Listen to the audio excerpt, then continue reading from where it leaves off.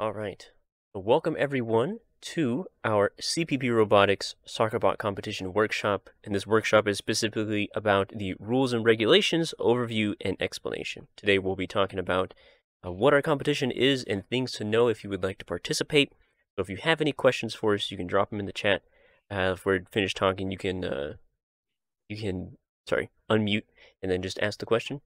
And we're here to have a conversation about them. If you have suggestions for rules, we'll be talking about that at the end as well. If you need other information from us, like links, we'll be trying to post those in the Zoom chat. Also, if you need to see our screen share, you can say it's going to be hosted through my camera, so I could do some extra camera work. So if you need help getting that set up and you need to be able to see that, let us know, and we'll try and help you out. But I guess to talk about us, so my name is Gabriel Contreras. I am a CPP alumni. I had a bachelor's degree in computer engineering. And Christopher, go for it. All right, I'm Christopher J. Watson. I'm the current project director of the CPP Robotics Club and a senior here at CPP in both computer engineering and electrical engineering. Right. Go ahead. I'm going to switch over to our presentation screen here. All right. So again, if anybody has any trouble seeing this clearly, let us know and we'll help you out. All right. So first, let's talk about the spirit of the competition. So what is the Soccerbot competition? This is a project that I created around like 3 or 4 years ago that I wanted to be open to all skill levels. So if you're a beginner in robotics or you're a regular competition goer, you're welcome to compete with us and participate in our competition. It's supposed to be something that's friendly, originally between club members of CPP Robotics, but we've expanded it to include other clubs as well. So if you're here from another club on campus, if you're here from just seeing the news, you're welcome to join us. The idea of it is to do creative, lightweight, or eco-friendly robots. So that way you can have them compete in a basic game of soccer. And with that, we have simple objectives. When you drop your robot in, you're just looking to score goals or you're looking to block goals. So our competition is pretty straightforward. Nothing too crazy. We'll be talking about the build limits and stuff like that when we get to that. Otherwise, we'll go ahead and start jumping into our rules. Okay. So we have a officials rules document. If you would like a link to these rules, we go ahead and drop that link in the Zoom chat here. Then people can click on that if you'd want to follow along with us. If you're already in our CPP Robotics Discord channel, you can check the SB content channel. If you're also not a paid member of Robotics and you want to see these rules and you're in that server, let us know in the public channel. We can post something there. Otherwise, there's a couple other posts that have it. So if you need those documents, let us know and we'll get those to you. As you can follow along. And we got our link posted there in the chat. So again, if you need some sort of access to that, let us know. And I'll move on to our rules here in a second.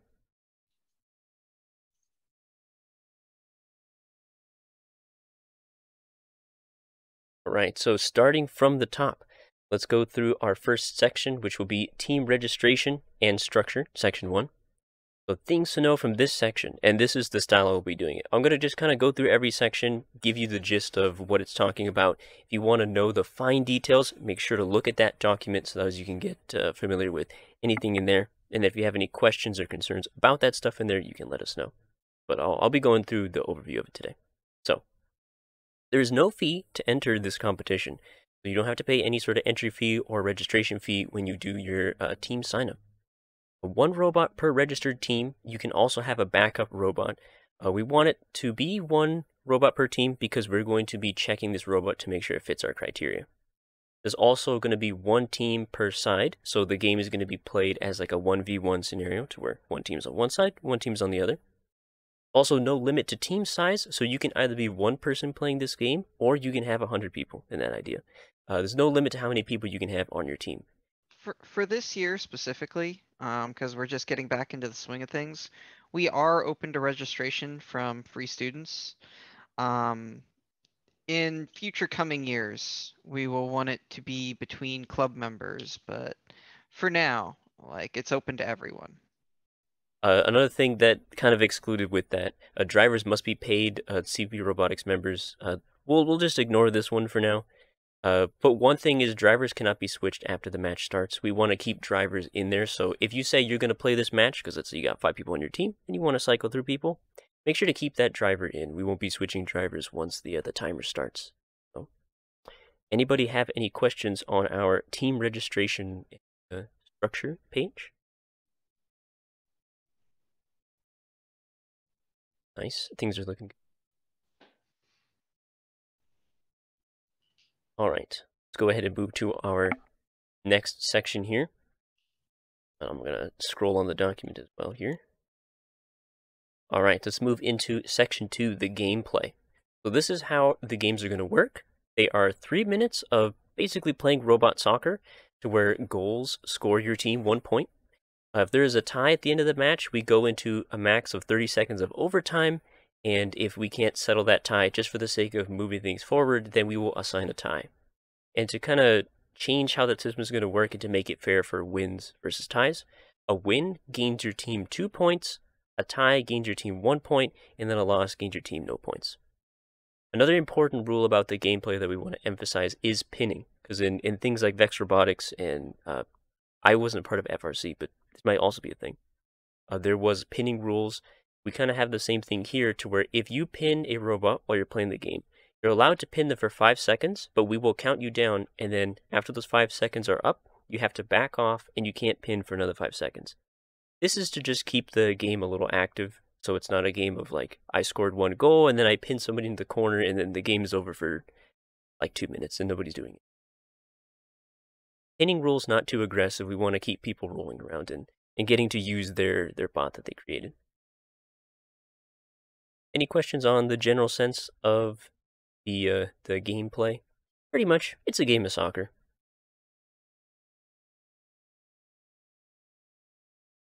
Like we're good. Keep on rolling then. Alright, so now section 3. This is our field and game object specifications. So let's talk about the field and then we'll talk about the game ball. So the field specifications. COVID's been a little tough. We wanted to have a custom table for all this, but we're going to be working on some of these ideas. But for now, keep in mind that the field size will be around 4 feet by 6 feet, so you can keep that in mind with your robot's speed or even your overall size. The goal size will also be 14 inches wide by 4 inches tall. So if you have some sort of like, let's call it like a targeting system, you're going to be aiming for that size of hole, you could say.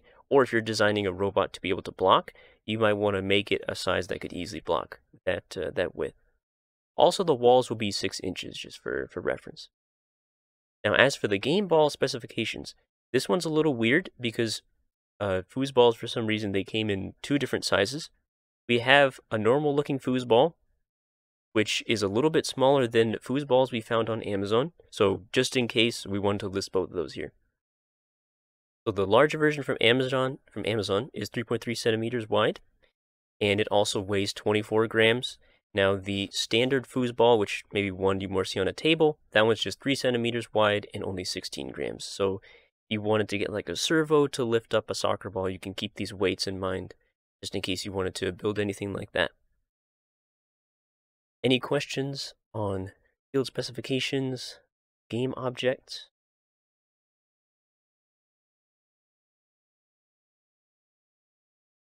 Right, we'll go ahead and keep on moving then.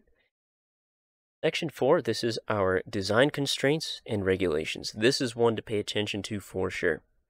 Let's talk about robot specifications and those limits. The maximum weight for your robot is 2 pounds. So if you're looking for batteries and things like that, keep in mind that more batteries you put on there for stronger motors, the more weight you're going to have, and you might get pushed over that weight limit. Also, the starting dimensions are 1 foot by 1 foot by 1 foot size. In comparison to the weight, we do understand that that's a very big size for such a small weight. We put the weight in there just as a rough measurement, so that way people can be creative with their design. I would say that the weight limit is more of the design constraint versus the size. Also, this is the starting dimension for the robot. If you have some sort of device that wants to expand after the match starts from 1 foot, this is a possibility you can do too. Something to keep in mind. Now, one thing about robot specifications, the robot must be controlled directly by you. This is not going to be an autonomous competition, so we want to have drivers directly controlling the robots at all times. If you have autonomous features like an auto kicker or something like that, that's okay. We're all fine with that, but we want you to have control of your robot. So if we need to pause the match or anything like that, there's an easy way for you to stop your robot or things like that. Here's things that your robot cannot do while playing the game. They cannot intentionally damage the field or the game elements, so we don't want holes or burn marks in our table or damage and chips to the foosball.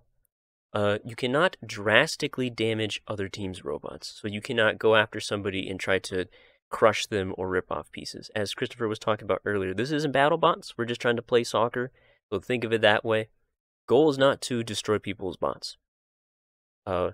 Another one is engulfing the soccer ball completely. We're going to talk about this in more detail later, but think of it as when you grab the soccer ball, you can only grab, it's weird to describe. Half of it must be visible. So if you had a clamp and you go like this, half of it must still be visible to whoever's watching. And again, we'll go over that later. Lastly, you are not allowed to wedge yourself into the goal to block any soccer shots. We can test this as well if there's like an accusation of somebody wedging themselves in the goal. A person just blocking the goal versus wedging means they could be pushed if they're like, you use like a stick or something like that. They should be held to the ground with like the rubber of their wheels or whatever they're using to move, not sticking themselves in the corner of the wall and then getting held in there. All right, any questions on the design constraints and regulations? Main takeaways from here for sure. Don't forget those 2 pounds and that 1 foot cubed build size for sure. All right, let's move on to our next section, Section 5, the robot approval process. So this one's here to say that when you come to compete in the competition, before you're truly allowed to compete, we're just going to go ahead and check your robot. We're going to do the weight and the size check to make sure that it's under 1 foot in all directions and it's less than 2 pounds. Also, you need to be able to demonstrate all the capabilities of your robot. And this is for safety, because if your robot does something that could injure someone, that could be a problem. So if you have secret techniques, you can show them to us, and you must show all of them to us. Also, if you're worried about other people seeing these techniques, you can show them to us in secrecy. We can walk away, and you can demonstrate them somewhere else. If you do actions that are not showcased, this could result in disqualification on safety considerations, because we want to make sure that there's nothing that could endanger people playing the game, since we don't have safety measures like one would for BattleBots, let's say, with plastic screens and things like that. So please keep that one in mind, and we won't spoil any special moves that your robots have. All right, any questions about approval process? So we're good on that one. All right, Section 6, the robot configuration requirements. So this one's mainly about how you move about the playfield. We don't have too much of a restriction on this one, so it doesn't have to be just soccer cars. They can be anything that have like legs, shuffle feet, omni wheels, which are still wheels, ground effect hovering, or things that move around like a snake. That's all okay. We don't have any issues with that.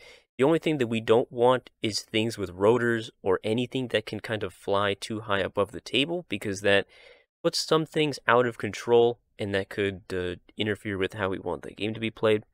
So keep in mind, if you got any cool locomotion methods, as long as they're ground-based, you're probably good to use them. Doesn't have to be just tires. So, like, in essence, if I had one of those super old ones that blew air at the ground and it had like one of those rubber bumpers with holes on it so that it could hover, but not too high, that would be fine. Yep, exactly. And that would be cool too. The playfield should be relatively flat, so if you're looking for something like that, you probably would be good to use something, and it'd be kind of cool to see. We're looking for creative ideas here with our competition. Keep that in mind. Any creativity we'd love to see. All right, let's keep on moving then. All right, this is a big one here. Big emphasis. All right, this is section 7, the weapons and hazards section. This is definitely one to read. If you're considering weapons, let us stop you right here. We can't have any weapons on a robot because that would be endangering to the technology, endangering to the people involved, and all that stuff. So let's keep that in mind firstly, but we'll go through just a couple things. So here's things that are prohibited. Anything with sharp points, spikes, cutting edges. So these are things that you cannot have. We can also test this. So, if you have a robot that it has sharp edges, but not by intention, keep in mind if it could cut an open hand, if we were to touch it, something like that, then you will have to, let's say, sand that. Like, let's say if you're you're using aluminum, keep in mind, you don't want to get cut out here just in case. Spinning devices as well, we don't want things like that. Saw blades, bars, drum discs. Those high-speed spinning devices could be a little bit dangerous, so we want to stay away from those. Anything that pierces or stabs, pneumatic, spring-powered hammers, we don't want any of those. Now, this is a thing that we'll talk about, scoring objects, again, but just keep in mind, hammers meant to do damage or to crush, we don't want any of those. Also, entanglement weapons like strings, cables, tape, nets, if you somehow create glue, if you have like a glue ejector for the field, none of that as well, because that'll ruin the play fields. We also don't want people's motors getting tangled with strings and things like that, and ruin them for the rest of the competition. Liquids, we don't want any liquids. We're dealing with electronics. Keep those liquids out of here. If you're using liquids in the robot for cooling or something like that, try to make sure that it stays in the robot, because if it does leak, that could lead to a disqualification if it damages the playfield or if it gets on other people's robots. Also, no fire. No fire, no flame weapons, or even pyrotechnics. They would look cool, but the table will be made of wood, and it probably will be flammable, so keep that in mind. No electric weapons or jamming, so you cannot... I dropped my thought there. You can't create jammers to mess up other people's radio communications, so people need to be allowed to communicate with a robot. If you're doing stuff like that, don't put that on the robot. No visual interferences as well, so strobes, lasers, smoke, don't want anything like that. Also, one that people have asked about before, we don't want any intentionally dropped parts. So if you drop spike strips, speed bumps to interfere with people, or even if you just drop kind of parts of the robot intentionally to just kind of be in the way, we don't want to have that in this competition, just to keep the rules a little bit more streamlined or the gameplay a little bit more streamlined. So, any questions on weaponry anyone has? Any new ideas for me to add to this slide? I'm accepting new weaponry ideas. I mean, you can have ball bearings inside your car or whatever, but they need to not intentionally be dropped on the field. Just Like- checking. Okay. Yeah, they're allowed for your own robot's use, but once they've become marbles on the field and things like that, then we gotta call a halt to it. And just to be clear, there are spring powered or pneumatic or even solenoid kickers that are allowed, but they have to be with the intention of hitting the ball, not other players. Yes.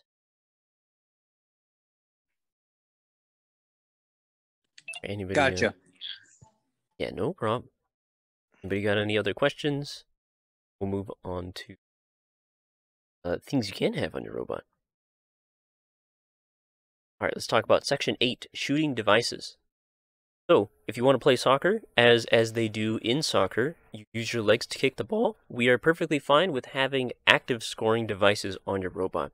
So, like what Christopher was talking about, if you want flippers, kickers, anything that kind of flicks the soccer ball in a direction, like that's perfectly fine. And there's not really any regulations to that. If it's so crazy powerful that it would like hurt me if I put my hand in the kicker, we would suggest toning that back a little bit because it is just a soccer ball. Also, we don't want the soccer ball to leave the game field, like if it just keeps getting kicked out. So kind of give that one a test. If it's a little too strong, maybe find some way to tone it back a little bit, just to avoid destroying other people's robots in the process of using your scoring device. Also, if you want to have a continuously spinning shooter, You're allowed to do so. So like a I said rotating drum before. So let me say rotating drum here. You want to have that with like a stick on it for kicking. That's okay, but make sure that it's completely enclosed in the robot so that it can't touch other people. So that way, it's like the soccer ball kind of maybe has to fall into a channel, and then when it's in that channel, it just gets flicked out of the little hole. So that'll be okay. Also, you can lift the soccer ball up and kind of carry it around, or you can clamp it, like if you got some sort of like a two plates that you can hold it in. And we're going to talk about that thing I mentioned before about engulfing, but that's also allowed. So we do still encourage active scoring devices. It doesn't have to be just rolling around and pushing the soccer ball with your chassis. So Yeah. So like a spinning device. Continuously spinners, like for example, if anyone has ever played with Hot Wheels, the launchers for the cars are basically a continuously spinning wheel inside like basically two tracks. So what happens is the ball rolls through this channel and then gets flung really fast.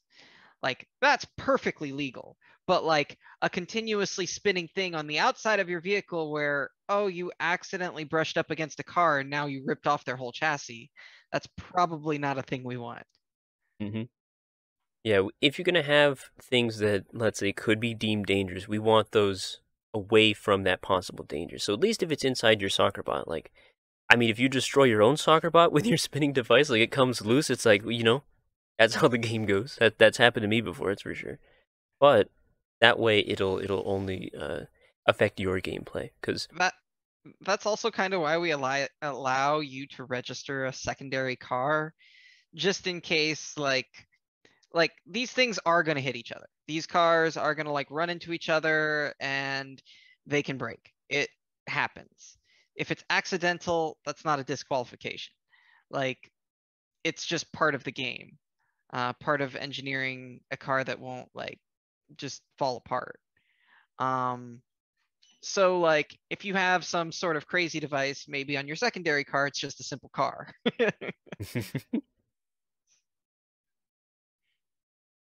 All right. Anybody have any questions about the active shooters?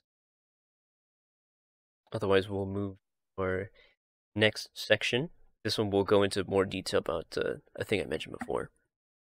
Let's talk about engulfing. This is section 9. So, a thing that we've put in place is we want the game object to always be visible to, let's say, the referees. We should always know where it is, and in that idea, we're going to go with this half visible rule. So if you had a soccer ball object and it was to be covered up by something, we should be able to see at least half of the surface area. And this is not bypassed by clear plastic. People have told me this before, and I'm like, that's a great idea, but now I have to put it into my rules. So it must be clearly visible without any sort of enclosure. And this goes for any device that would do that. So that's like a claw machine style, if it's like a little clamp thing, if it's like two cups that enclose the ball, all those things need to somehow still show half of that soccer ball. Because this also gives the opportunity for people to, you could say, steal it. But let's say you got the soccer ball in your clamp, and somebody's like, oh no, I need this point, I got to take it back. They have the ability to maybe like swing their own little scoring arm, maybe knock that ball off of your scoring system, so there's still kind of a chance. It'll be like a bit of a bummer if a robot grabs the ball, locks it up, and then just has to drive to the goal and drop it off, and then they get a goal. So we want a little bit of risk to whoever's using their scoring device. Of it could be blocked, it could still be stolen. Another thing that we've talked about in past workshops of the rules is if you want to have a device for capturing this ball, like a conveyor belt loader or like a trebuchet, catapult, you're allowed to have that. We're going to allow that, but your robot must stay stationary while the ball is loading that and until it is fired or released. So if you have a catapult, you can't move until that catapult fires. If you have a conveyor belt, it must fully go through the conveyor belt, load onto whatever it would load to, and then be shot from that until you can move again. And to think of it like dribbling in basketball. Once you've got the ball in your hands, you need to just stand there. Otherwise, we'll get you for traveling. And here, I'm going to switch back to the cameras. I'll show an example of this half visual. I got a chapstick here. So the idea is like if I have this, I need to be able to see half of this object the whole time. So if your score goes like this is not allowed because it's completely hidden. If your scoring device has something like this, let's say, I can still see half of this, and you're okay to do that. That's kind of a way to keep it in mind, which also works for like a clamp. So if you go like this, obviously we can still see this object. This gives people the opportunity to still kind of knock the game object around. Or if you have like a little cup, a little cup holding it like this, you can still see half of that. So that's kind of the idea that we're going with there. It's a little tricky to explain, so I try to explain it as best as I can every single time. All right, any questions on the engulfing rule? What I would say is there's probably one exception to the engulfing rule, is that let's say you have a loading device for your catapult, and it has to like suck it into a tube or something right quick. That's not going to be a violation as long as you're not moving at all.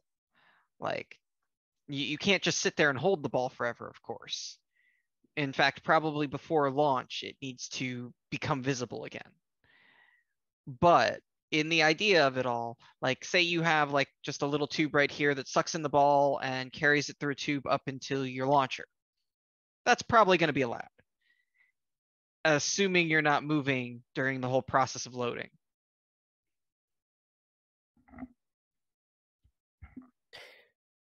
Right, anybody have any other questions on this engulfing rule? Seems like we're good. Right, let's keep on moving then. Now, let's talk about unsportsmanlike conduct. You gotta always talk about this, because sometimes it does get like this. Want to emphasize again that our competition, it's here to be a friendly one. We're just looking to have some fun. So keep this in mind while you're playing.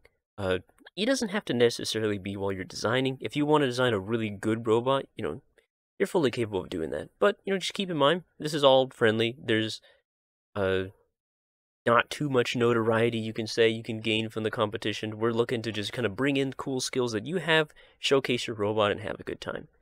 So we want to see creativity, ingenuity, driving skill. Want to see all stuff like that. We want to see what other clubs are doing, how they're making robots, and kind of share ideas, see cool things, take some nice videos of people's designs. So keep that in mind. If there is unsportsmanlike conduct, this can result in disqualification. So please keep that in mind. If we are having a problem with some of the people who are either playing the game or even watching the game, we will take some actions towards that. So please keep that in mind. Some examples here, like if you're attempting to damage or destroy other teams' robots kind of relentlessly, and we see that this is a pattern, we will let you know that we've seen this and we would not like you to do so.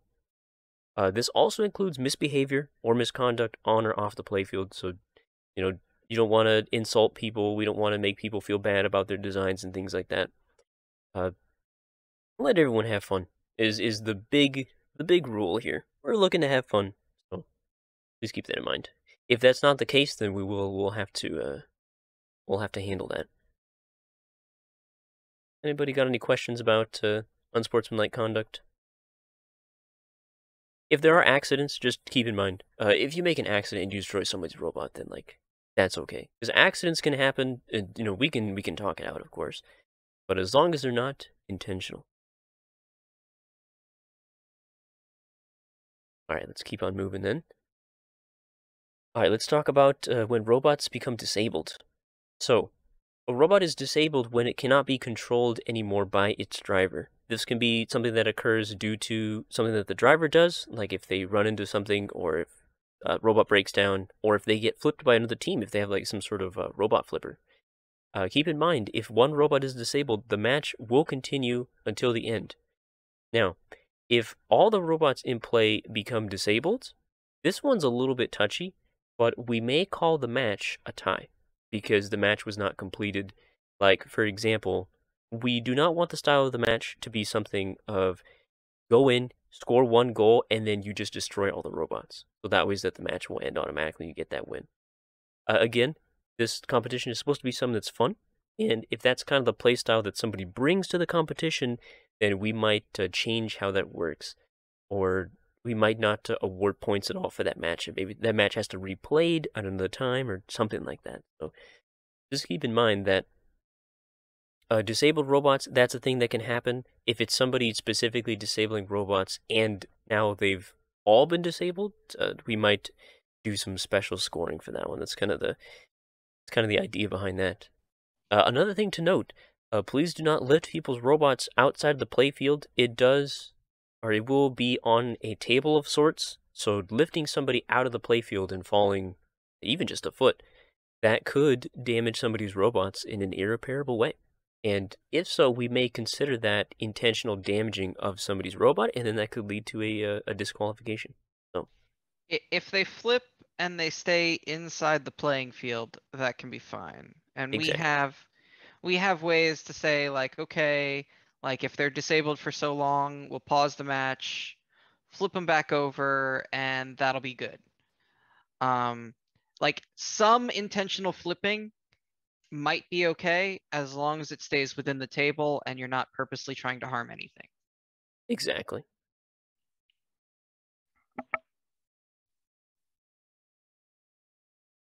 All right. Anybody have any questions about when robots are disabled? All right, we keep on rolling here. All right, section 12, kind of a quicker one. This is wireless communications.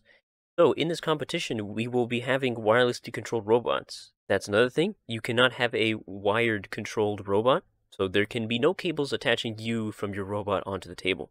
So you need to use some sort of wireless communication. In that sense, if you're going to use that, it cannot interfere with other teams. So here's just some examples of some of the ones that we plan to use in robotics. If you're using Bluetooth, you can only connect to your robot. Please do not hack into other people's robots, is the idea. You must only have your robot under control. If you're using RF, so if you're using dedicated RF chips that maybe you've built or you've bought, you cannot change communications or transceiver addresses after the match has started. If there is some sort of sign of that, then we'll stop the match and we'll rectify it. And if you're doing it on purpose, we'll be upset. If the match starts and, like, let's say 2 of the receiver addresses are kind of the same, that's okay. Then we'll correct that and then we'll restart the match and nothing will be a problem there. I used to do Vex Robotics, and that was the biggest pain, was getting your robot to control perfectly because somebody else's robot would override yours, all this jank. So, please keep in mind, only control your robots in whatever wireless communications that you plan to use. And again, do not create things that interfere with other people's wireless communications. If this is unintentional, like your broadcast strength or something like that, that's okay. We'll try and fix that. But if it is intentional, we will not allow it. So for example, like I know that my controller and the Hyperloop controller pretty much are the same. They run off the same architecture. When we get there, we're just going to have to agree to use different channels. And Yes. that's that. If we get closer to the competition day, there might be like a post that I send out and saying like, hey, are you using like the NRF chip from Amazon? If so, please let me know what channel you plan to use. So maybe we can all kind of coordinate ahead of time and set like, okay, I'll take this channel. We kind of space them out nice. We can also do that before the competition as well. So maybe we'll take a little bit of early setup time to be like, all right, everybody turn on your robots and test them all at the same time. Let's see if one person gets control over everybody and stuff like that. So we'll work that out for sure. Any questions on wireless communication technology? If you need help with wireless communications as well, let us know. Christopher has some great workshops on using the RF antennas. It's pretty cool. And I know how to use Bluetooth with some smartphone apps if you're looking for some simple control that way in Arduino. So, go back to my presentation as well. All right. Let's go into our final section here on our rules document, competition, and rule set disclaimers. If you have any questions about these rules, if there's something that you would like us to edit, or if there's something you would like us to add, please reach out to us and let us know. These are not rules that are set in stone. These are rules mainly here as an initial guide on how we want the competition to go. But if you see any problems that could arise from something in here, you let us know. I have edited the rules already this year to include some other things or also change a few of the aspects of the gameplay. So we're open to discussions on all that stuff. All right. So I have two questions for you then, Gabe, myself. All right. So let's say someone wanted to add a GoPro for whatever reason, endangering their GoPro on their little soccer bot. Would that be allowed and not counted as part of their weight? You know what? I'm actually glad that you asked that, because this was something that I did in our original competition, and I talked to the people playing, and we deemed that as not included weight. So if you would like to have some sort of video capture device for capturing footage, like you want it to, like for your own club's participation, or you think it's cool, you want to see what it looks like first person, we will go ahead and not count that weight. So if your camera is removable, either when you weigh that, you can just take it off. If it's not removable, maybe before you put it on, weigh it or something like that. I'll also have a weight scale, obviously, so we can weigh the camera and then weigh your robot or something like that. But yes, the camera shall not be included in your robot's weight, since technically the camera wouldn't do much, like as an advantage to your robot. It's more of a cool thing for you. So I'd And encourage then that too. It'd be cool. my second question would be, so, all of us are going to go on and try and find, the cheapest solution for this, unless we're sponsored by a club. So a lot of the cheap lipo batteries or something along those lines are actually pretty heavy. Um, sorry, like someone was just sending me a message. No, you're But good. like a lot of the cheap lipo batteries, um, so if they can't meet the weight requirement, like trying to struggle with these batteries, assuming it's not like some 48-volt super battery that's meant to drive like some sort of ridiculous actuator, um, like we can be a little lenient because of battery weight. That's Mhm. Is that right? Yes, that is definitely true. And I got a story for that one.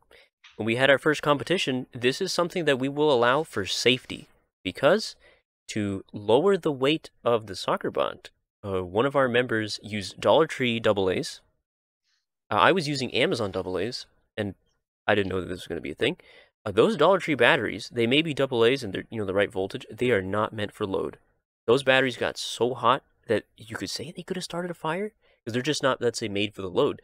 But if you don't think about that, because not even I thought about that, you wouldn't know. So if you want to have like a secure battery system using LiPos, because you want to make sure that the current's good and it's not going to overload what the battery can deliver, we'll be leaning with that for sure, as you're saying. Because it's only as if you're saying, like, if you pack 10 LiPos onto your robot for some reason, because you're trying to charge like a stun gun on the thing, then we'll be like, all right, you don't have to do that. You could take some of those off and not use that. So if they're just for driving your robot and you're trying to use like better motors, 12-volt motors, and you need a little bit more power, we'll be okay with that. I think we can be lenient. We might disclose that and saying like, hey, everyone, we got a robot here. It's a little bit over. It's just the lipo weight. We're going to go ahead and allow it. So then if someone really has a problem with that, we can discuss what that might mean. But again, competition is for fun. So it's not going to be like super, like, oh, you're that 2 grams over that 2 pounds. How dare you? That sort of thing. So we're very lenient with how we want this competition to play out. Again, we're here for fun. So anything like that, we can discuss it. We won't just be like, all right, no, go home. You can't play. Those are good questions. The whole point of this competition is to enjoy yourself. It's not to be super strict. It's not to be like super technical. It's meant to you put together something that you find to be creative, and go play a game. Like if you buy a little kit on Amazon and play with it, that's perfectly fine. If you make it out of cardboard, perfectly fine. If you get all super crazy with it and like design everything and 3D print it and manufacture a PCB board, that is also fine. Like the whole point is, although I would be impressed if you could find a PCB board within the next 2 weeks, specifically for this. But the entire point of it is we're here to enjoy playing a game of soccer with people and looking at the creativity of others. That is the whole point of the soccer bot competition. Like, if you win, lose, whatever, there might be like a little plastic trophy or something, but the main point is to go out, be creative, and get to know each other. Exactly. We want it to be fun. Maybe in the future, we could have like a more serious competition to where there is like a true prize of like a very nice and shiny trophy and things like that. But we're just trying to get Soccerbot kind of back on its back rolling on its wheels, you could say. It's been tough. When I originally created Soccerbot, we had one competition, and then we were going to come back for a much bigger year, and then COVID hit, and we haven't been able to do Soccerbot for a long time, and it's been a shame. But there's really nothing we could do about that. So now that we have an opportunity this year, we just want people to kind of get in there, have fun, experience what it's like to play competitive robotics. If you haven't done competitive robotics, like it is very different when you're designing something first up just for you, like something on your desk or something like that, versus building something that like, oh, I do have to keep in mind, like this thing's got to be kind of strong because if somebody hits me from the side, what if my wires unplug, or I got to beat other people's. It's a whole different idea to designing of you're trying to beat someone else's design for a specific reason, or if you're trying to just make something that both looks really cool but also will perform, because you make something that looks really cool, drop it in, and then it just like turns left. Like, well, then you're gonna feel kind of bad about that. If it's something at your house, you don't feel bad, but it'll be on display for all of us to see. It'll be funny, I'm sure. We're looking for funny designs, so if you got funny designs as well, feel free to enter those. But So yeah, in the robotics club, we are going to shift things a little bit. And I'm glad you mentioned it, Charles. Like, kind of our intention moving forward is to give people more of a progression type pathway as opposed to just letting you free and try and figure it out. So we're going to have multiple projects and it's almost going to be multiple paths. We're going to try and prime people with OAC bot instead of ZoomBot kit. So ZoomBot kit's probably going away, but instead we're going to roll the idea of self-creation and learning through OAC bot. If you buy the kit, you're also going to end up with the chassis, and that chassis pretty much fits the bill in order to do SoccerBot if you wanted to play a SoccerBot competition, which will be slightly harder than OAC because you have to add a communication line. And then, assuming that you've played SoccerBot, you have some experience, you've learned things, you've participated, we are going to be participating in the hyper-competitive BattleBots with other schools at UCLA. But having the experience of, OAC bot and then continuing on to SoccerBot, this gives us the chance to progress people down a line. We're also spawning a drone project and stuff like that. So new things in the making. But for everyone, we hope to see you there. We hope to see anyone. Like, this is open this year. Like, anyone can participate. Anyone can have fun. Let's see what you got. exactly. This is a good way for people to kind of, if you haven't heard of robotics, also like if you're just seeing this on school newsletters and things like that, if you haven't heard of the robotics club and you're interested in what we do, we'll be there. So this is a good chance to come and talk to us to see what it is that we do and the type of projects that we want to make and stuff like that. So it's a good opportunity to possibly get involved, get some extra info. Things with COVID, it's tough to see what clubs are doing nowadays, but hopefully we can kind of roll things back in, and then we'll be there in the engineering meadow. So if you're checking out senior projects from the symposium, and you're there around that time, you can just walk by and see what we're doing. It'll be great. Let me check my next slide as well. Oh yeah, I'll talk about this, but we can wait a second on that. Wait. Okay. Oh, and I'm not showing my screen. I'm like, I don't even know what you're Yeah, talking that's about a good right point. now, Yeah, we got a couple more slides of the presentation as well for extra info. You know what? Let me jump into that so we could show this. Competition sign up. Let's talk about actually signing up. So if you would like to participate, please sign up using our Google form. If I could get a link to this form dropped in the Zoom chat for me, Christopher, that would be Grabbing it great. now. I was going to make a QR code. I was late to making the QR code, so I feel sad. But there will be a link to this Google form, and I will preview what the Google form looks like here for people. Here's kind of what it'll look like. It's a simple little form. We want to know just some information like who to contact, team name, a number of team members, team colors, also a special thing. If you also have like a team story that you'd like to share with us, of just tell us who you are, that sort of thing, you can answer this as well. The things that are mandatory will have the little asterisk. Otherwise, they, just fill it out. No fee to sign up for this form or do anything like that.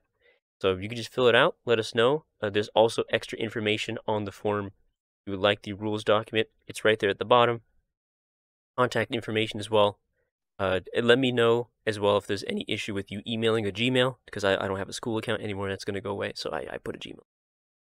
Also, if you're on the CPP Robotics Discord, you can reach out to us directly on there. And I'll have links to that in a minute. Alright, so again, if you want to sign up for our competition, feel free to fill out the form, and then that will give me some sort of extra context. So if I need to contact teams directly, I will be able to do so. And then we'll know that you probably will be coming. There we go. There's the last slide. So if you have any questions for us, please let us know. If you need contact information, so again, I'll switch to the cameras here in a minute. But again, I am Gabriel Contreras. I'm our SoccerBot lead for the time being. If you want to message me on our robotics Discord server, there's my tag right there. As well as you want to email me directly, there's my email. And then there's Christopher's information as well. And if I could get this link to, where should we post robotics server Discord? I think that'd be good, right? Sure. We'll post a link to our robotics Discord server. So if you want to reach out to us, we will be in there. So you can DM us. Otherwise, you can send us an email. I'll leave that up for a second, then I'll move to our camera. But in general, anybody have any questions about SoccerBot competition? Any questions about the rules? If you want any extra info on how it's going to play out, any info about the date? Questions? Yeah, I have a question. If Yes. we end up using those active launching mechanisms, Mhm. will it be accounted if it's on the outside of the base? Would it be accounted to the measurement constraint? Like, if that Oh, makes I sense? see what you're saying.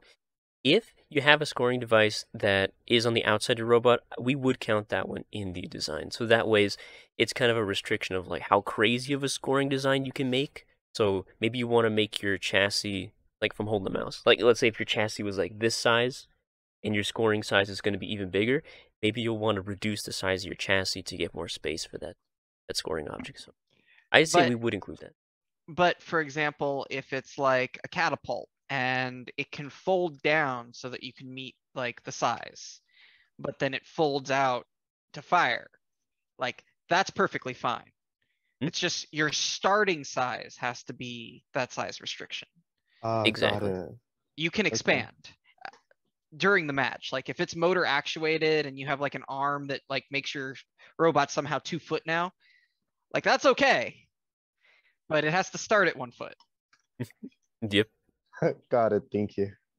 So if we theoretically just expand to essentially block the entire field, that's technically legal.